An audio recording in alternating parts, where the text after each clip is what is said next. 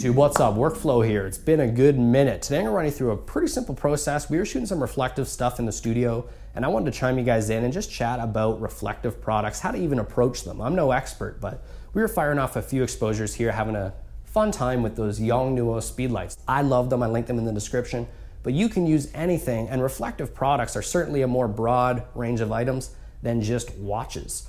Watches serve as a good candidate for what we'll chat about today because there's a complexity to the angles that are coming off a watch. I mean, it's a really wide angle of reflections and it's directly reflective that we'll get into. So it has the potential to be a headache, but we won't let that happen because you guys know, and you know if you've shot something reflective, you can really spin your wheels if you don't approach it from a wholesome understanding.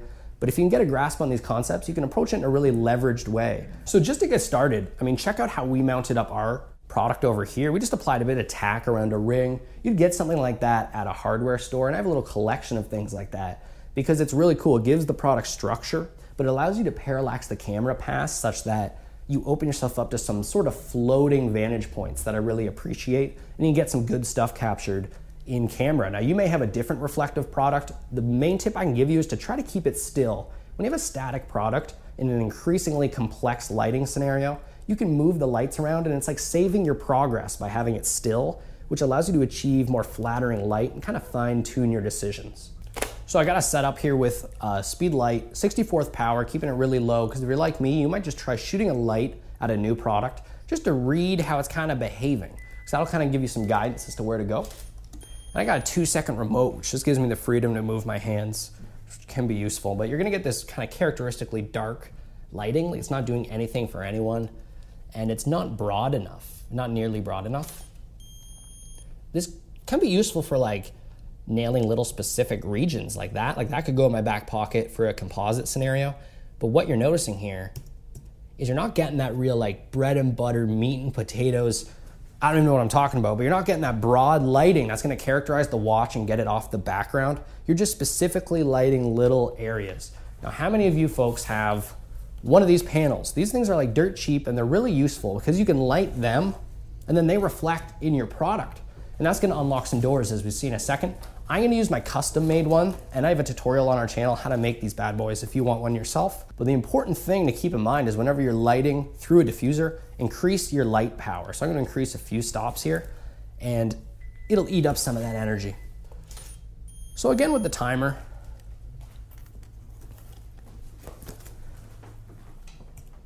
and the difference is it's reflecting a large diffused light source now directly instead of a harsh, smaller light source. And a little more frontal there. Actually, let's zoom in because that's kind of a nice, what's the word there? Like a shimmer, there's a little cross through the highlight. Again, we're not quite as broad as I'd kind of like to be. Like I'd like to have a base exposure on our whole light, whereas this is just more of a sophisticated version of this accent in the fact that maybe I could bring this in, but I still need a sort of base solution here at 1/32nd power.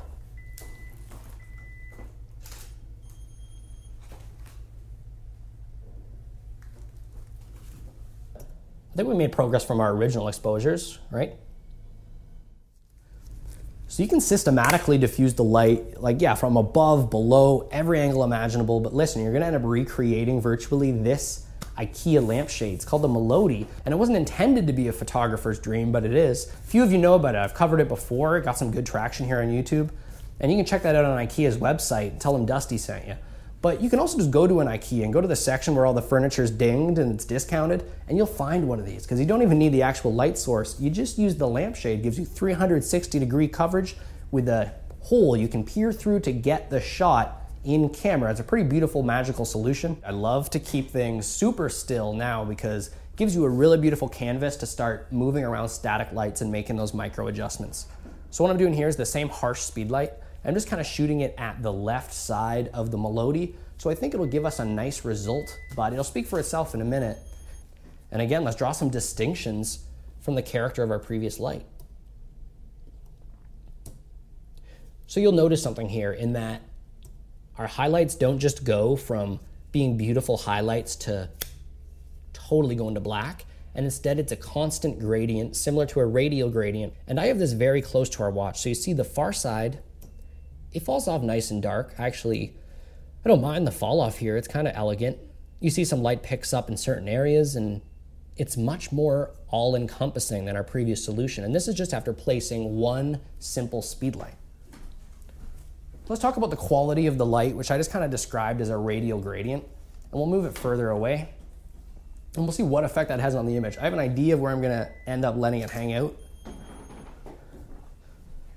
Just because this isn't my first rodeo.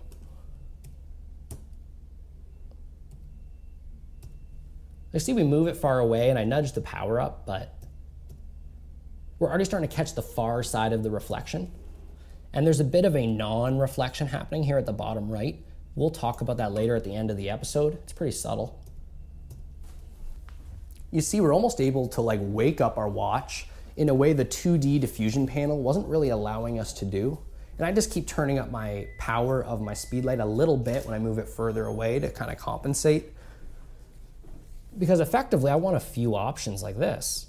I want to be able to look at multiple options and kind of get an idea of the parameters of that lighting scheme and what is being affected. You see, as I broadly light the watch, it loses a certain quality to how quickly the light falls off, which can look quite seductive and nice. So sometimes, despite your brain wanting to see the brightest exposure, sometimes there is a bit of fall off that's nice if you're going to introduce some fill. Yeah, so it's funny. I mean, I kind of aesthetically preferred the medium distance. I don't know about you, but from a technical standpoint, I liked how the far side of the watch was cut out bright in that other exposure. So to find a middle road, I'm gonna use a fill card. That'll let me retain the aesthetic I prefer in terms of proximity of my light to my subject, but still let me bounce some data into the far side of it, which will open it up and make it a little more pleasing to the eye kind of intuitively. Now I know you guys don't have the best view over there, but all I'm doing is using a paper reflective card, and I'm just trying to bounce some light into the far side of the watch. It'll be pretty self-explanatory. Hey guys, I just want to quickly mention in Photoshop, that's such an easy fix. I just want to unpack it really quick because you could waste your time trying to reflect light just into the crown, but not ruining this area, making it ugly, like I said. But it'd be a waste of time because all you got to do is zoom in. As long as they're aligned, right? Hold Alt and click this button to give your reflective layer a black mask. Hit B to bring out your brush. And with white in your foreground, you can just mask that reflection right in here. And it's looking nice and bright. I can fade that in, fade that out, and effectively just light the side of my watch however I want. Now it's sticking out, and the reason it's sticking out is because I froze the hands on 10 and 2, so it's looking so juicy. It's just asking to be composited slightly more inward towards the watch, but we'll unpack that in a little bit. Let's get back in the studio. So I usually reserve that fill card technique if I'm just trying to bounce a little light into a stubborn area. If I'm trying to go for a more respectable, like fill at a 2:1 or 3:1 lighting ratio, I might bust out another speed light. And depending on your product, this might be the end solution. Just 2 speed lights and a Melodi. That's a recipe for a nice shot, usually, if you have a reflective product. You don't need a Stripbox, but I'm gonna use one here just so I can get a broad dispersion to my light. So this is an optional thing. Just use a bare speed light if you want. And just keeping this sort of parallel with our watch, I'm gonna just invoke a bit of a fill here. And that's interesting. I might go for something edgier today. I'm gonna lower our power 1 degree, and instead of going for a side exposure, I'm gonna bring it back on about a 45 such that it's still parallel this way with the watch. And I'll try to get a bit of an edge light going here. And I'm shooting this right into the back of the Melodi. And I'll just bring these up big so you guys can see them. Because each one has something special and unique about it. Kind of like a snowflake. Hey guys, I just want to jump into Photoshop, unpack a few things real quick with some nuance, then send you back into the studio because there's a few tips and tricks here. I have my base exposure and I brought in the card just like last time. But this time we chose a right edge light exposure, so it's a lot brighter. But let me show you why I did that with a bit of foresight. I'm going to bring out selective color as an adjustment above everything. And I'm going to go to this black channel and spend some time playing around with this tool. It's pretty powerful. But you see how quickly I can grab this dark charcoal value and manipulate it. If I bring all these up, it's going to essentially take the pixels which were most susceptible to being black, which was the background much more than the watch, and sort of just hammer them home. Alternatively, you could use curves. I see a lot of people in our Facebook group, links below to join it, use curves, and they prefer it more. They each do their own thing. I find selective color a bit more exact, but curves is good just for a blanket crushing, and you could achieve a similar thing that way, or maybe with a combination of both. Now we have these bottom scrims, and we have the top scrim. Now why do I have these here? Because we can bring them in. I'm going to grab both these layers, And I'm going to put them on lighten mode. First, do you guys know what lighten mode does? I'm just going to put the top layer in lighten mode just to illustrate what it does. It only allows, okay, that's the final image right there, guys. But no, it only allows you to lighten the underlying layer. So now I can grab both these layers, put them on lighten.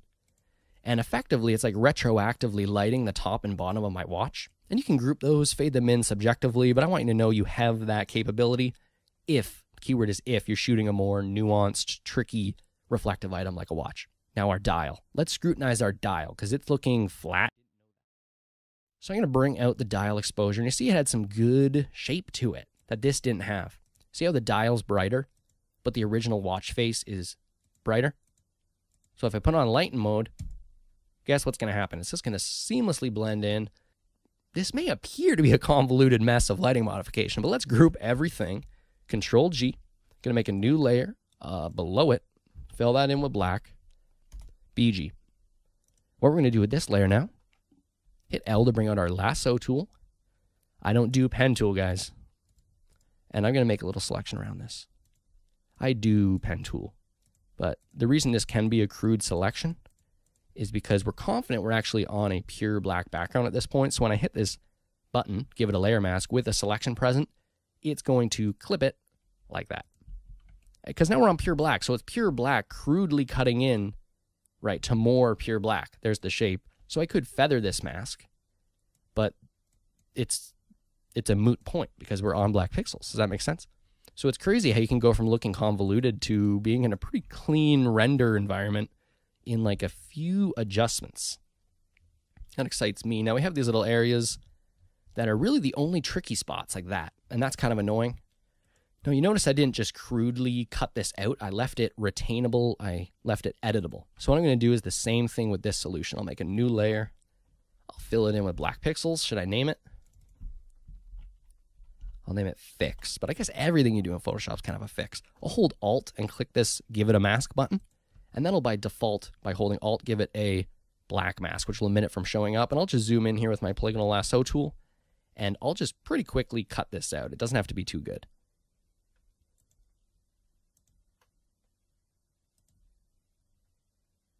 Once I've made that selection, I'll go ahead and zoom out. And again, I'll paste white into that mask, which will not omit, it'll allow those pixels to show up. So there you go. Now if you zoom in extremely, and whenever these grid lines come up, hit Control H, it'll remove extras and make it easier for you to see. If I raise the feather a little bit, you see it blurs. And naturally your focus, unless you're, an all-star, I just said I'm shooting with a D5100 and a kit lens, so cut me some slack over here. Your focus is naturally going to fall off. So even to the tune of a part of a pixel, it's nice to have that kind of feather out like that. I think in case someone wants to zoom in and be scrutinizing your image. Now up here, that's actually really easy. I could have looked more down at the watch or changed my composition, but to stay omniscient, I liked that composition. So what I'm going to do is just get out the magnetic lasso tool. Believe it or not. And I'll do a really crude selection just to show you again. You could make a layer. You could give it a layer mask with this button and just simply fill in black pixels and maybe a bit of feather to do that some justice. But that was a quick solution on that front. Now you see how the dial got screwed up at some point? I think I know what happened. Our top scrim actually bled out. So once again, I will click the layer mask, hit B to bring up my brush, bring black into the foreground, and I will omit the lighten layer from showing up over there. I do kind of miss the brightness on the right-hand side of the image, so why don't I curve up, which looks insane, but then I'll hit Control I to invert my mask. It's a reoccurring theme. I'll hit G to bring out my gradient tool. I have a white to transparent gradient, so I'm just going to skirt that in over here, which will just blend in that brightness effect from the right. And that's pretty heavy, but I can reduce that, and that's again kind of like retroactively lighting. The difference is when I bring in lighten layers, I'm actually introducing organic information that wasn't there before, which is kind of unique. When you mask a curve layer, you're just taking the info that was already there and just kind of enhancing it, just sort of polishing it up. So there's a difference there, the latter being more susceptible to noise. But I'm just going to grab everything. This is a normal part of my workflow. It's like baked into my brain. It's muscle memory. Control G, Control J, Control E. That groups your layer, duplicates your grouping, and then merges the top grouping. What that does is retains all this stuff. You want to make this top light 2% less powerful? Well, that's in here. That's at your fingertips. But you also have a compressed version that you can work with to fix little ugly areas kind of easier. I like working on a compressed image eventually, but you got to save all that original info for sure. Now, what I'll do is quickly fix this crown, which we fixed in our original edit, but not this one. I'm going to use the magnetic lasso tool. One person commented every time I use the magnetic lasso tool, they cringe. So this one goes out to that person. Nice and cringy for you. I'm just going to grab that, buck wild, and make that selection on the fly. Now, we already taught that, so I'm just going to blaze right through this. I clicked that, gave it a mask. And again, I'm kind of redundant here, but I'm just going to move that over a little bit. You know, whatever you think. And then I'm just going to feather that a little bit. All the retouching we did and all of the lighting techniques, the post-production techniques, it also applies if you're going for an organic image, like straight out of camera. Like you'll notice here, I kind of leveraged my Melodi by placing it near the side of my watch, giving me a ton of surface area. I could place that more towards the center of the Melodi, maybe shoot a blue speedlight off this beautiful white background, and I could get something cropped straight out of camera. And there's a place and there's a time for that. You see, you gotta keep in mind how sensitive the angles are. See, a ton of highlights disappeared, and this showed up, this lack of a highlight. This is actually coming from the opening of the Melodi, and you can try to place this somewhere where it isn't unflattering, or what I typically try to do is place it somewhere where it can easily be retouched via the clone stamp or the patch tool from a candidate in a nearby area. So guys, keep in mind, all of this stuff, I think goes without saying, is subject to color variance, which is an exciting idea. And we covered this in a bit more detail in our previous tutorial using the Melodi, so I'll link that in the description, or hopefully YouTube algorithm can do me a solid and put it in the related. But either way, guys, make sure to tune back in because you know we're gonna be uploading some more good stuff. I appreciate you guys all tuning in. And my name's Dustin Dolby. Until I see you next time, you take it easy. Ciao, guys.